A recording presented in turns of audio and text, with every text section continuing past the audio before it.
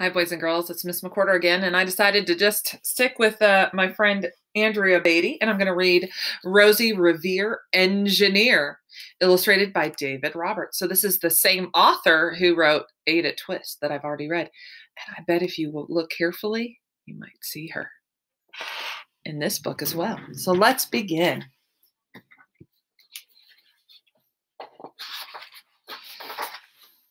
Rosie Revere, Engineer. This is the story of Rosie Revere, who dreamed of becoming a great engineer. In Lilla Greer's classroom at Blue River Creek, young Rosie sat shyly, not daring to speak. I see a few faces I recognize from the other book. Oh, Ada's kind of hiding, isn't she? There she is. But when no one saw her, she peeked in the trash for treasures to add to her engineering stash. Late at night, Rosie rolled up her sleeves and built in her hideaway under the eaves. See, everybody else left. Now she's looking in the garbage for good stuff. Alone in her attic, the moon high above, dear Rosie made gadgets and gizmos she loved. And when she grew sleepy, she hid her machines far under the bed where they'd never be seen. So she's doing it all in secret. Looks like she's got some really cool stuff, doesn't it? When Rosie was young, she had not been so shy. She worked with her hair swooped over one eye and made fine inventions for uncles and aunts. A hot dog dispenser and helium pants. Oh my goodness. They all look so happy. They love her inventions. The uncle she loved most was Zookeeper Fred. She made him a hat to keep snakes off his head. From parts of a fan and some cheddar cheese spray, which everyone knows keeps the python away. And when it was finished, young Rosie was proud, but Fred slapped his knee and he chuckled out loud. He laughed till he wheezed and his eyes filled with tears, all to the horror of Rosie Revere, who stood there embarrassed, perplexed, and dismayed. She looked at the cheese hat and then looked away. I love it, Fred hooted. Oh, truly I do. But Rosie Revere knew that could not be true. She stuck the cheese hat on the back of her shelf, and after that day, she kept her dreams to herself. So Uncle Fred hurt her feelings. I don't think he meant to. I think he really liked it. Do you ever do that? Do you laugh? You see something so surprising it makes you laugh? And that's how it went until one autumn day, her oldest relation showed up for a stay. Her great-great-aunt Rose was a true dynamo who worked building airplanes a long time ago.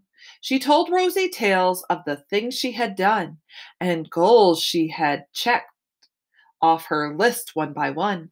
She gave a sad smile as she looked to the sky.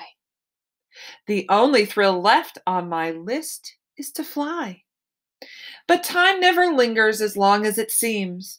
I'll chalk that one up to an old lady's dreams.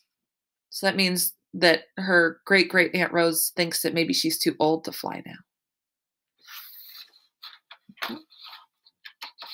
My pages are stuck. That night, as Rosie lay wide-eyed in bed, a daring idea crept into her head. Could she build a gizmo to help her aunt fly? She looked at the cheese hat and said, no, not I.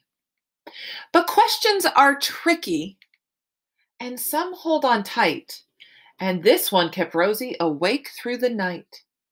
And when dawn approached and the red streaks lit the sky, young Rosie knew just how to make her aunt fly.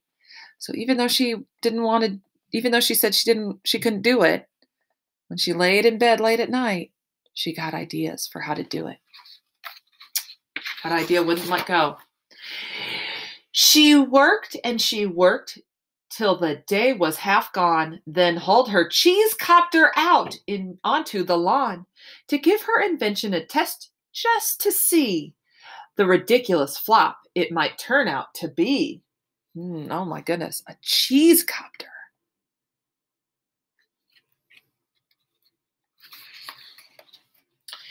Strapped into the cockpit, she flipped on the switch.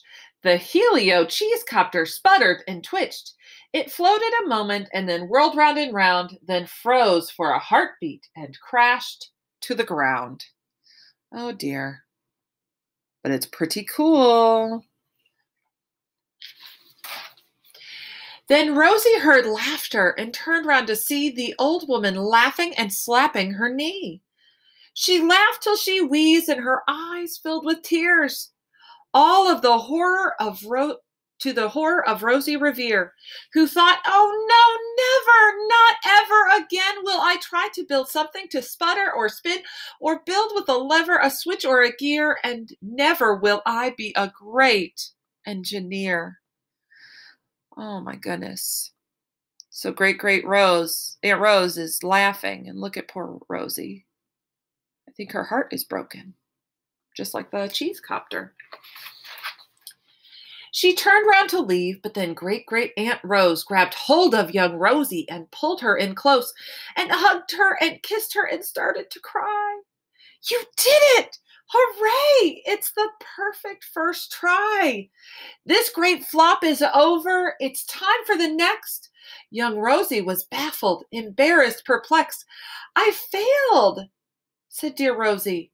It's just made of trash. Didn't you see it? The cheese copter crashed. Yes, said her great aunt. It crashed. That is true. But first, it did just what it needed to do.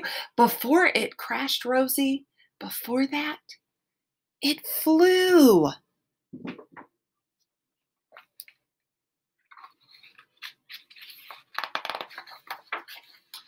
Your brilliant first flop was a raging success. Come on, let's get busy. And on to the next. She handed a notebook to Rosie Revere, who smiled at her aunt as it all became clear. Life might have its failures, but this was not it. The only true failure can come if you quit. Look at Rosie with all her ideas. Look at that.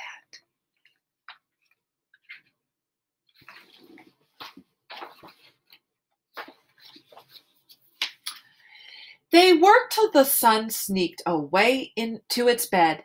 Aunt Rosie tied her headscarf around Rosie's head and sent her to sleep with a smile ear to ear, to dream the bold dreams of a great engineer. And look, they wrote on the cheese copter, we can do it. At Blue River Creek, all the kids in grade 2 build gizmos and gadgets and doohickeys too. With each perfect failure, they all stand and cheer, but none quite as proudly as Rosie Revere. Can you find Ada? I see her in there.